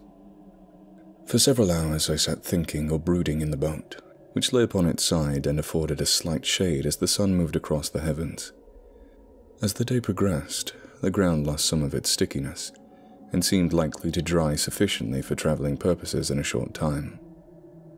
That night I slept but little, and the next day I made for myself a pack containing food and water, preparatory to an overland journey in search of the vanished sea and possible rescue. On the third morning I found the soil dry enough to walk upon with ease. The odour of the fish was maddening, but I was much too concerned with graver things to mind so slight an evil, and set out boldly for an unknown goal. All day I forged steadily westward, guided by a faraway hummock which rose higher than any other elevation on the rolling desert. That night I encamped, and on the following day still travelled towards the hummock, though that object seemed scarcely nearer than when I first espied it. By the fourth evening I attained the base of the mound, which turned out to be much larger than it appeared from a distance, an intervening valley setting it out in a sharper relief from the general surface. Too weary to ascend, I slept in the shadow of the hill. I know not why my dreams were so wild that night, but ere the waning and fantastical gibbous moon that had risen far above the eastern plain, I was awake in a cold perspiration, determined to sleep no more. Such visions as I had experienced were too much for me to endure again. And in the glow of the moon I saw how unwise I had been to travel by day. Without the glare of that parching sun, my journey would have cost me less energy. Indeed, I now felt quite able to perform the ascent which had deterred me at sunset. Picking up my pack, I started for the crest of the eminence. I have said that the unbroken monotony of the rolling plain was a source of vague horror to me, but I think my horror was greater when I gained the summit of the mound and looked down the other side into an immeasurable pit or canyon whose black recesses the moon had not yet soared high enough to illuminate. I felt myself on the edge of the world, peering over the rim into a fathomless chaos of eternal night. Through my terror ran curious reminiscence of Paradise Lost, and of Satan's hideous climb through the unfashionable realms of darkness. As the moon climbed higher in the sky, I began to see that the slopes of the valley were not quite so perpendicular as I had imagined. Ledges and outcroppings of rock afforded fairly easy footholds for a descent, whilst after a drop of a few hundred feet, the declivity became very gradual. Urged on by an impulse which I cannot definitely analyze, I scrambled with difficulty down the rocks that stood on the gentler slope beneath, gazing into the Stygian depths where no light had yet penetrated. All at once my attention was captured by a vast and singular object on the opposite slope, which rose steeply about 100 yards ahead of me, an object that gleamed whitely in the newly bestowed rays of the ascending sun. That it was merely a gigantic piece of stone, I soon assured myself, but I was conscious of a distinct impression that its contour and position were not altogether the work of nature. A closer scrutiny filled me with a sensation I cannot express, for despite its enormous magnitude, and its position in an abyss which had yawned at the bottom of the sea since the world was young, I perceived beyond a doubt that the strange object was a well-shaped monolith, whose massive bulk had known the workmanship and perhaps the worship of living and thinking creatures. Dazed and frightened, yet not without a certain thrill of a scientist or archaeologist's delight, I examined my surroundings more closely. The moon, now near its zenith, shone weirdly and vividly above the towering steeps that hemmed in the chasm, and revealed the fact that a far-flung body of water flowed at the bottom, widening out of sight in both directions and almost lapping my feet as I stood on the slope. Across the chasm, the wavelets washed the base of the Cyclopean monolith, on whose surface I could now trace both inscriptions and crude sculptures. The writing was in a system of hieroglyphs unknown to me, and unlike anything I'd ever seen in books, consisting for the most part of conventionalized aquatic symbols such as fishes, eels, octopi, crustaceans, mollusks, whales, and the like. Several characters obviously represented marine things which are unknown to the modern world, but whose decomposing forms I had observed on the ocean-risen plain. It was the pictorial carving, however, that did most to hold me spellbound. Plainly visible across the intervening water on account of their enormous size were an array of bas-reliefs whose subjects would have excited the envy of Dora. I think that these things were supposed to depict men, at least a certain sort of men, though the creatures were shown distorting like fishes in waters of some marine grotto, or paying homage at some monolithic shrine which appeared to be under the waves as well. Of their faces and forms I dare not speak in detail, for the mere remembrance makes me grow faint. Grotesque beyond the imagination of Poe or Bulwer, they were damnably human in general outline despite webbed hands and feet. Shockingly wide and flabby lips, glassy, bulging eyes, and other features less pleasant to recall. Curiously enough, they seem to have been chiseled badly out of proportion with their scenic background, for one of the creatures was shown in the act of killing a whale, represented as but a little larger than himself. I remarked, as I say, their grotesqueness and strange size, but in a moment decided that they were merely the imaginary gods of some primitive fishing or seafaring tribe, some tribe whose last descendant had perished eras before the first ancestor of the Piltdown or Neanderthal man was born. Awestruck as this unexpected glimpse into the past beyond the conception of the most daring anthropologist, I stood musing whilst the moon cast queer reflections on the silent channel before me. Then suddenly I saw it. With only a slight churning to mark its rise to the surface, the thing slid into view above the dark waters. Vast, Polyphemus-like and loathsome, it darted like a stupendous monster of nightmares to the monolith, about which it flung its gigantic scaly arms, the while it bowed its hideous head and gave vent to certain measured sounds. I think I went mad then. Of my fabric ascent off the slope and cliff, and of my delirious journey back to the stranded boat, I remember little. I believe I sang a great deal and laughed oddly when I was unable to sing. I have indistinct recollections of a great storm some time after I reached the boat. At any rate, I know that I heard peals of thunder and other tones which nature utters only in her wildest moods. When I came out of the shadows, I was in San Francisco Hospital, brought thither by the captain of an American ship which had picked up my boat in mid-ocean. In my delirium I had said much, but found that my words had been given scant attention.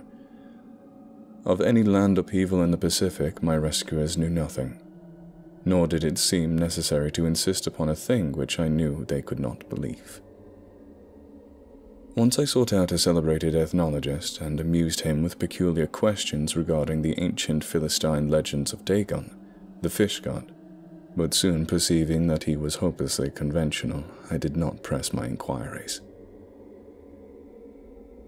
It is at night, especially when the moon is gibbous and waning, that I see the thing. I tried morphine, but the drug has only given transient surcease, and has drawn me into its clutches as a hopeless slave. So now I am to end it all, having written a full account for the information or contemptuous amusement of my fellow men. Often I ask myself if it could not have all been a pure phantasm, a mere freak of fever as I lay sun-stricken and raving in the open boat after my escape from the German man-of-war. This I ask myself. But ever does there come before me a hideously vivid vision in reply? I cannot think of the deep sea without shuddering at the nameless things that may at this very moment be crawling and floundering on its slimy bed, worshipping their ancient stone idols and carving their own detestable likeness on submarine obelisks of water-soaked granite. I dream of a day when they may rise above the billows to drag down in their reeking talons the remnants of puny, war-exhausted mankind, of a day when the land shall sink, and the dark ocean floor shall ascend amidst universal pandemonium. The end is near. I hear a noise at the door, as of some immensely slippery body lumbering against it. It shall not find me. God, that hand, the window, the window. Fisher of Man, by But I Don't Want to Be a Pirate. I used to bartend at this hole-in-the-wall dive bar down in South Boston back in the mid-2000s. The kind of rusty, run-down little shithole with rust-weeping nails that you'll only find in spitting distance from any of the wharfs and harbors of the world.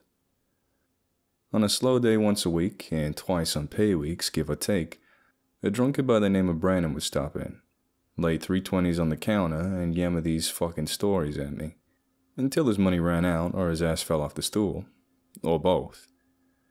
Most of his stories were the typical meandering ramblings of a barfly. This bitch thought she was too good, and that IRS is always trying to fuck me. Stuff like that. But he always put back enough cheap whiskey for a Scotch horse, and tipped well. And per drink.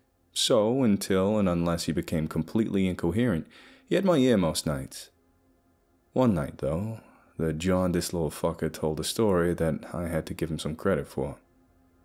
One that chilled me. Got to me a little bit. And it's the only one I remember these days. It was a Wednesday, something like that. Probably 4 in the afternoon, and Brandon had to have been on his 4th daily pour, convalescing his cashews in his fingers. He always asked me for a bowl of these salted fucking cashews we had. And he turns to me, ready to yammer the hours away. "Hey, Chuck," he started, calling at me too loudly for the distance we were apart. "I got a good one for you, if you like a good story." And so I nodded politely, as I always did, walked over to hear his slurred nonsense for the day. And here's what Brandon the barfly told me, to the best of my recollection. "You know, I used to be a medic in the Coast Guard back when I still lived in Miami," he began. "Not for too long, on account of when I hurt my bum shoulder playing backyard tackle in summer '86. I told you about that, right, Chuck? Yeah, I musta. Anyways, back in '84, they had me doing chopper rescues out at sea. Some poor fuckers would always get their fishing boats out in storms, or nasty ship fires or the like, and they'd fly us out to put people in those little baskets and haul them up to the chopper to rescue them. Hero shit, you know? We'd be out in the wind and the rain and shit, getting tossed and everything. But we were friggin' badasses back then, you know? Anyways, this one day, we were out on a search and rescue looking for this big fancy yacht. Some bigwig hedge fund zillionaire and his family had gone and gotten lost, and hadn't shown up in Bimini when they were supposed to, and couldn't get him on the radio. They'd been missing for about 3 days, and we were told the yacht was pretty massive, like one with a crew and butlers and shit.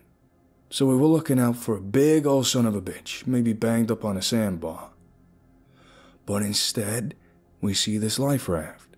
The big orange polygon type you saw in that Tom Hanks movie with the volleyball. And we can see that there's a guy in it, as well as a dog. Chocolate lab it looked like. When we got the chopper down low, we could see him up close. So we send in one of our guys, Richie, down there in the basket. And he pulls the guy up and we load him onto our stretcher. Kid was probably 25, sunbaked to shit, and damn near passed out. But just as Richie goes back to go down for the dog, the kid sits up in the gurney like goddamn Frankenstein and grabs Richie's arm. Damn near popped his shoulder out, Richie told me. And then starts begging us to leave the dog. Just pleading with me and Rich, in this rambling sort of way. It'll kill you, he told us, and we figured maybe it'd become rabid out on the trip or something. I don't really know. But the guy was sunbaked like a fucking tomato and the chopper was running low on gas, so we left that dog in the raft. Decided to gas back up and come back later for it. And let me tell you, Chuck, I have to listen to what this guy told me when we got him back to the ship. I'm glad we did it that way. Listen to this. So the guy passed out on the flight back, and back in the med bay on the Coast Guard cutter, he sits back up like he'd done earlier, scare me half to shit again, and starts asking about that fucking dog. So I tell him we left it out on the life raft and we're planning to head back out to find it, and he says to me, "Do not bring that fucking thing back here." So I ask him if he'd been on board this yacht we'd been looking for, the Sunfarer. I think that's the name of the ship. And he says, yeah, he was a deckhand. So I asked him where the ship was. The million-dollar question, after all. And he just gives me this blank stare. Says he needs time to think, and I was beginning to think he got caught fucking the yacht owner's wife or something, and then killed them or some shit. But I decided to play it cool. So I shrugged and told him it'd be about 4 hours sail back to Miami, and that he ought to get his story straight before then, seeing that the authorities would likely question the hell out of him on shore. And I told him that he had an easy ear with me if he cared to try and explain. And I think he really wanted to tell somebody. So he lays it on to me over the next 4 hours. And let me tell you, Chuck, what he said had my fucking neck hairs on end. By this point, a few of the other bargoers had gathered around me and Barnum. The little fucker was spinning what was turning out to be an intriguing little story, and he didn't even notice it was beginning to draw a crowd. I could tell it was only going to get more interesting from there because his cashew fingers were a-twirling, and he continued the story, wide-eyed. So the deckhand tells me they'd been about a week out of Rome, headed out for Bimini, and they'd come up on a lifeboat. There's some ship's name that the kid couldn't remember painted on the side, but he said it had an Indian sound to it, and lo and behold, there was nobody inside except this dog, the chocolate lab. So the hedge fund family is thrilled with this dog, like the grandkids are just in love with the thing, playing fetch with it and this and that, and they don't really question it, you know? People love dogs, I guess. But the whole situation just struck the deckhand as kind of weird, he told me. And he didn't like that dog one bit. He said that the dog had a collar, and then the caller said the dog's name was Tugboat. Now here's where it really gets weird. You ready, Chuck?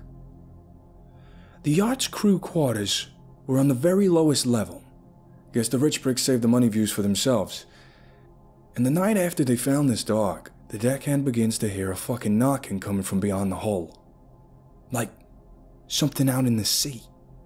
He said it kind of sounded like when the yacht was in port and would bob up against the dock, but heavier, almost like somebody was lightly tapping the outside of the hull with a baseball bat.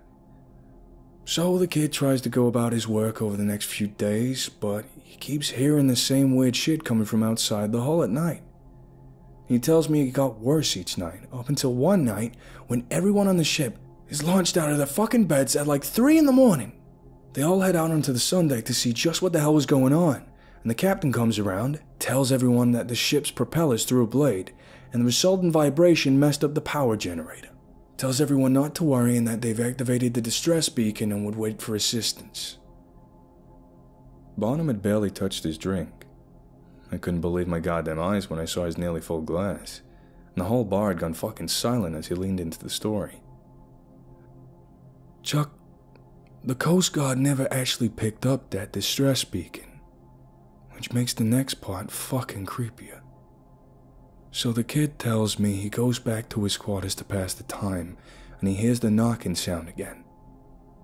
He said it sounded like something was trying to gnaw the other prop off.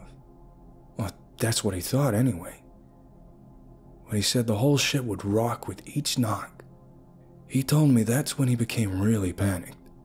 Kinda like fight or flight caveman shit.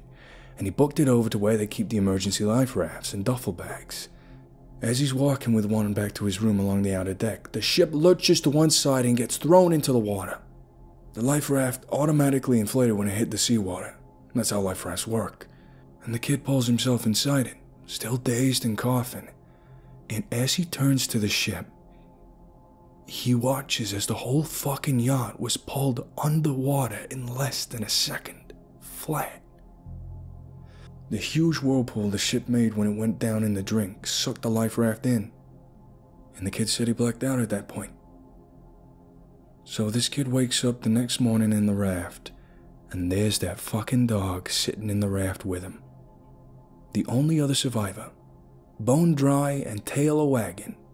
So then, Chuck, this kid pauses his story and he looks right fucking at me and asks, in a trembling voice, if I've ever heard of an anglerfish. They're these goblin little fuckers that live only in the darkest, deepest oceans. See, they hunt in a curious manner. They have a long sort of antennae-like thing coming out of their heads, and it has this kind of little glowing ball on the end, and they sit perfectly still in the darkness of the deep ocean, with this little glowing ball stuck way far out in front of them. And they wait. Some unsuspecting little fish comes along and sees the pretty glowing orb come out of total darkness and goes to check it out. And then wham! The little fucker becomes a codfish kebab and the anglerfish gets another meal. Which leads me to the final rub of this story, Chuck. See, unbeknownst to me at the time, Richie and the rest of the chopper crew had left without me, back out to find that fucking dog tugboat. The chopper ended up disappearing in a storm. Or so we all heard a few days later. Never did see those boys again. On that Wednesday afternoon, midway through only his fourth drink, Bonham the barfly stood up from his stool, nodded sadly and soberly to himself, and walked out of the bar without another word.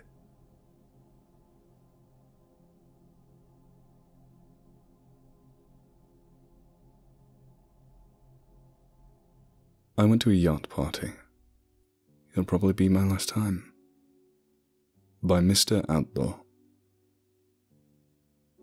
The fun thing about having rich friends is that you'll probably be able to experience things that you wouldn't have been able to otherwise. But there's also a downside. Your rich friends will meet a lot of people. They may also befriend these people and invite them to the same parties they invite you to. Now, it's not like I'm antisocial or anything. I'm alright with meeting new people, but not every person you meet will be one you'll want to see again. Some people are just too different personality-wise. Some people are just straight up dangerous, and sometimes, very rarely, but sometimes, you'll question if they're even a person at all. My friend Jason's dad does something related to real estate in Florida. He's a big deal over there. So big that Jason could effectively act with impunity regarding funds. But he doesn't. Jason's not a troublemaker, nor is he a complete dick. He studies hard and drives a Toyota Camry. A model son for a rich guy, so to speak. A model son except for one thing. His partying habits. Twice a month, he'll go ballistic, throwing insane parties in hotel suites, renting out luxury Airbnbs for a night, and since we live in Miami, taking out his dad's yacht for a few days. I was invited to his most recent yacht party. At first, he didn't tell us how many people were coming, but he made it sound like there weren't that many. I suppose that 16 isn't quite a lot, but I was still a bit surprised when we showed up. It isn't a tiny yacht by any means, but 16 people put into borderline crowded territory? Plus, I knew that there were only 8 beds. He justified this by saying, 8 beds, 8 girls, you can't fuck this up. Consequently, there were 8 guys as well. Besides Jason, I was only familiar with 2 others.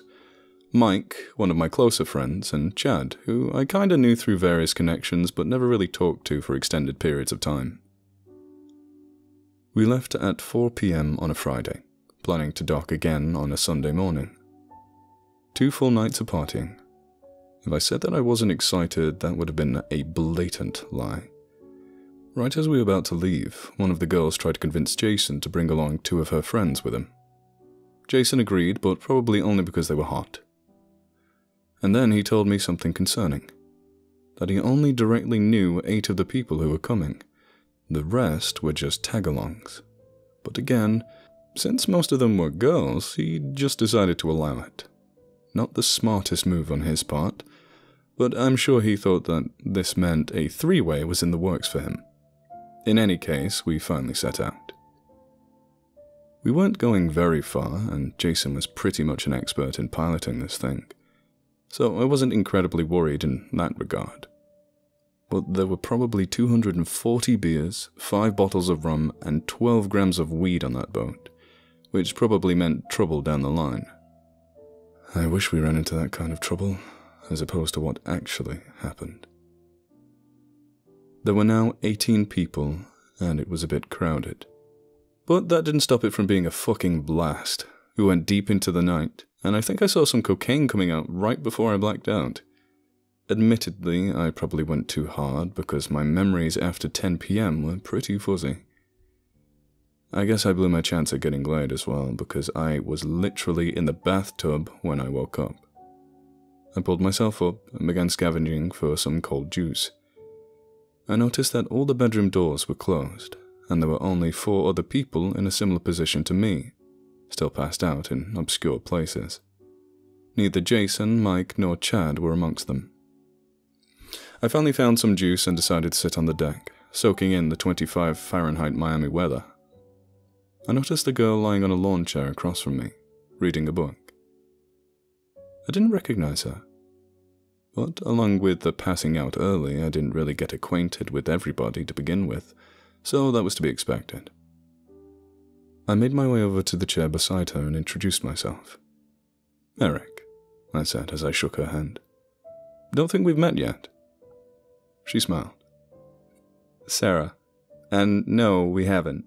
Didn't really have a chance since you died so early last night." Slightly embarrassed, I chuckled back. "Yeah, I'll probably tone it down tonight." We sat and talked for a bit before everybody else started waking up, or finishing up their morning routines. After that, we just all hung out, playing pool, darts, taking dips in the ocean, and just having a good time. Somebody pointed out the fact that we couldn't see the shore anymore, even though we definitely couldn't last night. Jason just laughed it off. "Don't worry about it. I know what I'm doing." Truth be told, I really wasn't worried about it. We'd gone out farther before, and he'd never had trouble getting us back. Problem is, things got truly concerning once we decided to set up a beer pong tourney. There should have been 9 even teams, given that there were 18 of us on the boat. And there were 9 teams, plus 1 extra person. There was no need to recount it or anything. 19 people. The anomaly was right there in front of us. Most of us wrote it off as nothing, but Jason looked worried. "No," he said.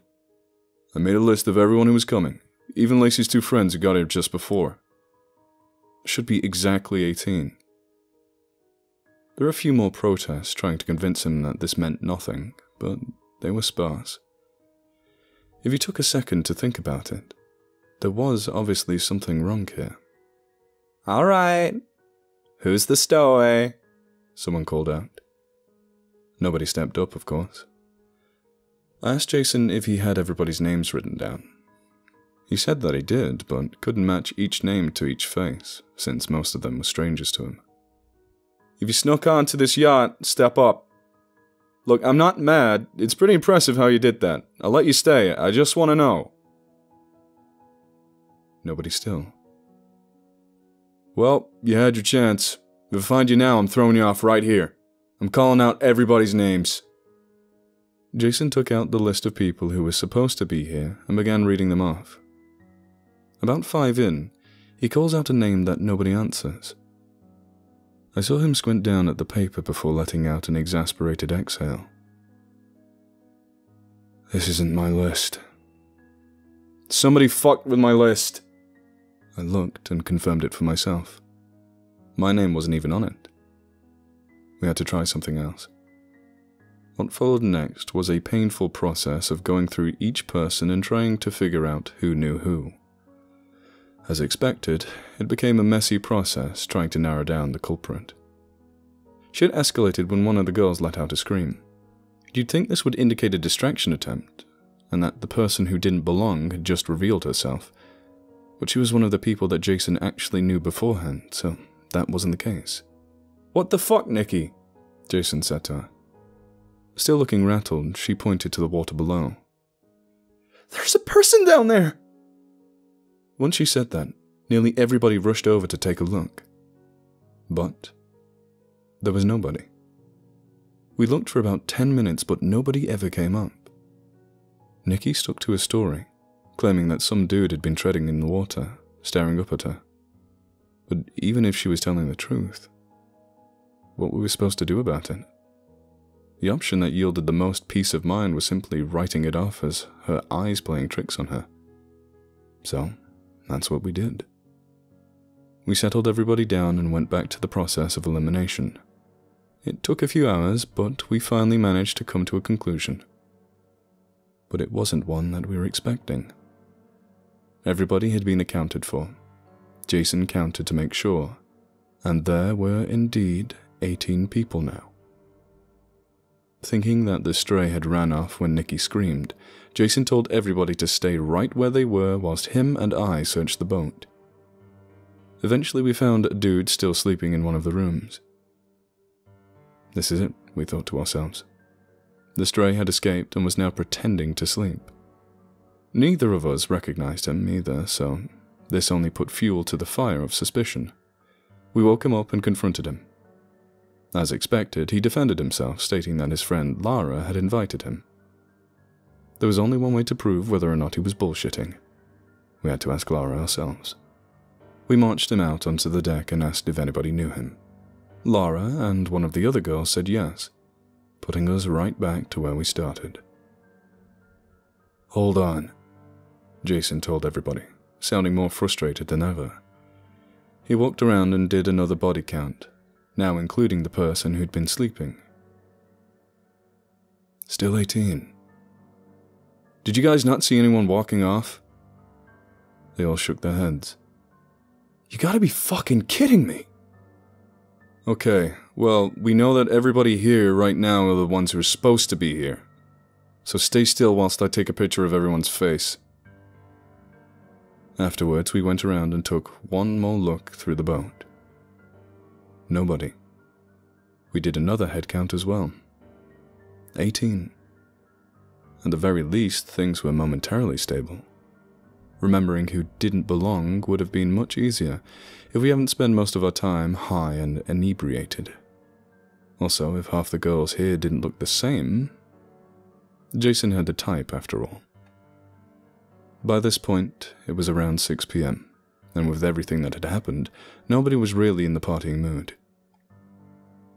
By the time 9 p.m. had rolled around, more than half of us had just decided to sleep.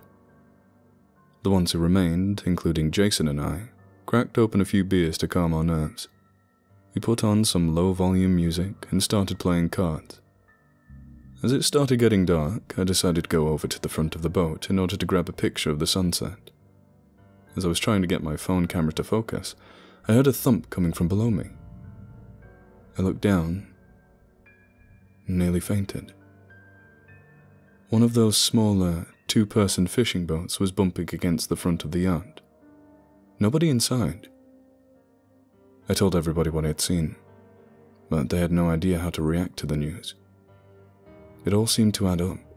The extra person in our group, the man in the water, and now the boat. But once you start factoring in the weird-ass details, it starts making less sense. Now on high alert, we decided to just watch a movie on Jason's laptop. There was obviously an obscure tension in the air, but we opted to ignore it. We were going home soon. At this point, it was completely dark outside, and besides the moon, our only source of illumination were the deck lights. Eventually, somebody got up in order to use the washroom. I didn't see who it was. They seemed to finish up rather quickly, returning only a few minutes later and sitting down beside me. And then a few more minutes after that, another person came onto the deck. Guys, who the hell is that? It wasn't the person beside me who asked. It was the person who had just arrived. The question made my heart drop. Nobody moved, and I didn't dare to look at whatever was sitting beside me. If they were a real human being, they would have just spoken up. I could hear it breathing, with this weird staccato rhythm of exhales that made my skin crawl. They sat there, deathly still for what felt like hours. And then the thing beside me started cackling like some fucking demon from another dimension. It was high-pitched and rapid, almost like a chittering of some kind. The cackling quickly devolved into what sounded like gurgling, and that's when I broke. I flipped shit and started running. So did everybody else.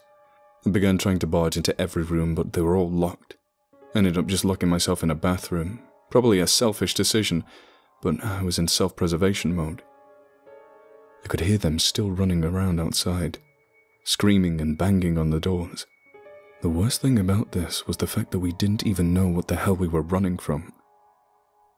I stayed put until things began settling down, until the scattered screams and rapid footsteps had ceased. I checked my phone. 3:11 a.m. If it was now calm out there, then that meant one of two things. Either everybody found a hiding spot or, well, you know. Eventually, sleep got the better of me. I remember waking up to somebody banging on the bathroom door. I was startled at first, but then I heard Jason's voice. "Whoever's in there, we're fucking leaving!" I checked the time on my phone. 7:35 a.m. I opened the door and stumbled out, realizing that we'd docked. We were back on land. Jason was pacing around, still knocking on every door and telling everybody to come out. Apparently, he had locked himself in the cockpit during the confusion and brought us back during the night. We ended up doing another head count. Still 18. After a brief sigh of relief, we all got the hell off the boat, nobody taking a second glance. As I walked with Jason towards his car, we didn't say a single word. Even while he was driving me back to my house, we remained silent. But as we pulled up into my driveway and I was about to lock myself in my room forever, he stopped me. I memorized everybody's face last night. Even though I counted 18, I only recognized 16 of them. It took my brain a second to process what this meant, but even when it did, I still found it hard to respond. "I don't know what to do," was the last thing that he said to me before driving off. Fuck the ocean.